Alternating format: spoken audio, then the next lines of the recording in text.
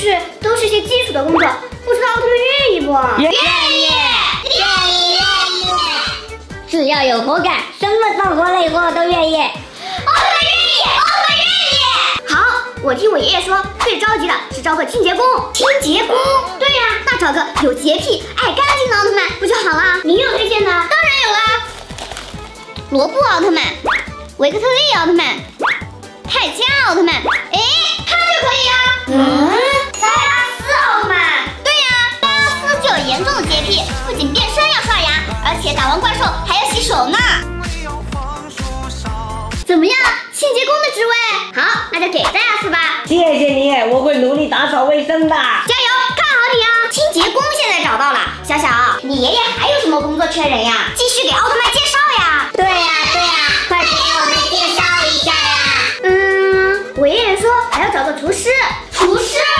哎，厨师我有奥特曼人选，你一定要找个做饭好吃的哦。放心吧，他做的饭每次都被舔光的。盖亚奥特曼、泽塔奥特曼、特利迦奥特曼、赛罗奥特曼。哎，找到了！欧布奥特曼做饭就非常好吃。欧布炒的面不仅得到了老板的认可，还让他的朋友都吃光了。哎，可以，小小，要是欧布去当厨师了，我肯定每天都去你爷爷的餐厅吃饭。我也是。行，那厨师就选欧布啦。快点给我们也找个工作呀！好，别急呀。我听我爷爷说还要招个快递员，你们有没有推荐的奥特曼呀？快递员？那速度得快吧？哎，那可以让号称最快最强的，麦克斯去啊！麦克斯奥特曼，那不行，为什么不行呀？麦克斯虽然在宇宙是最快最强，但是没送货经验啊，还要送货经验啊！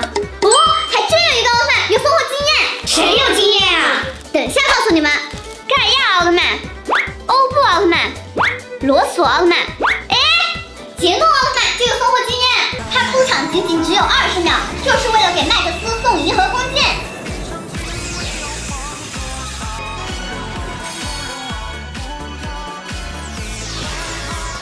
怎么样，快递员让杰诺去吧？可以，谢谢。